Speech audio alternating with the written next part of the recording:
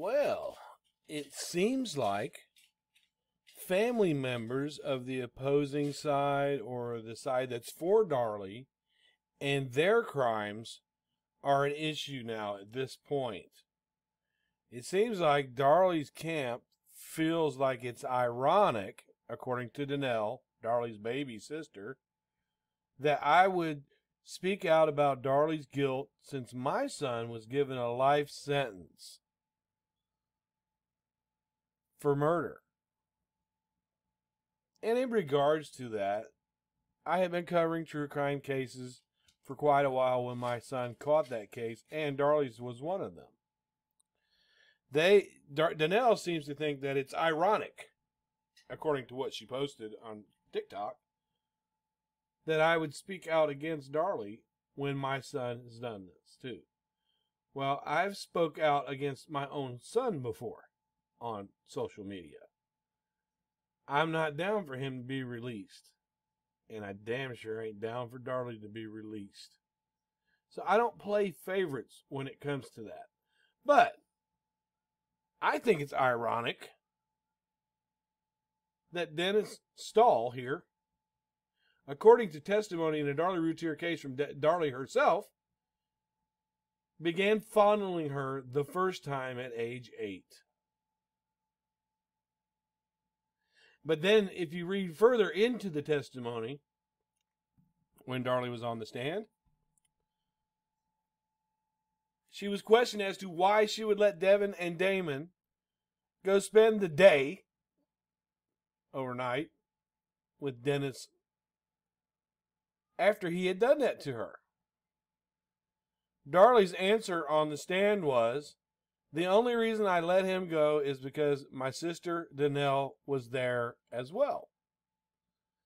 When I spoke to Danelle about this, she said she didn't know anything about it. Don't know anything about it. Don't want to talk about it. Doesn't know anything about it. So if she didn't know anything about it, how's she able to keep her eye out? Darlie would trust Dennis after he did that to her. And Darlie said that she resented her mother because she didn't believe him. She didn't believe her. Now, the supporters have tried to downplay the effect of this molestation. But the fact of the matter is that since Darlie was abused as a child this way, it could have led to some psychological damage to her that would cause her to commit a crime like what she did. So when Darlie reported this to her mother, the effects of this abuse on Darlie went untreated. She had to bottle those feelings up, but she did say she resented her mother for it. To this day, Dennis Stahl, and they have kids together, I understand that, is still on Darlie Key's friends list.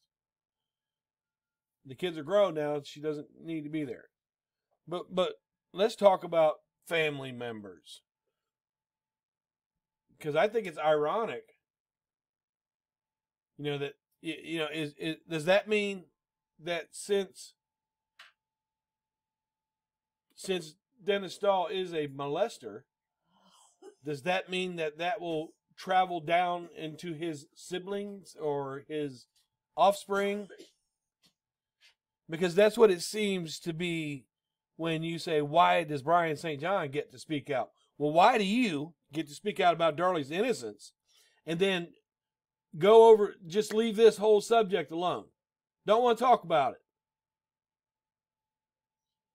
You don't want to talk about it. You want to talk about psychological effects on people. They want to talk about, PTSD. Let's talk about the effects of being touched by a stepfather and telling your mother, and she didn't believe you and stayed with the man. Can you imagine the resentment that Darlie harbored inside her because the family didn't believe her? If they did believe her, they would have pressed charges on the man. Or maybe they knew he did it and just tried to keep it all hush hush. Shh. So let's talk about family members of people that are speaking out for people on Texas death row. Let's do that.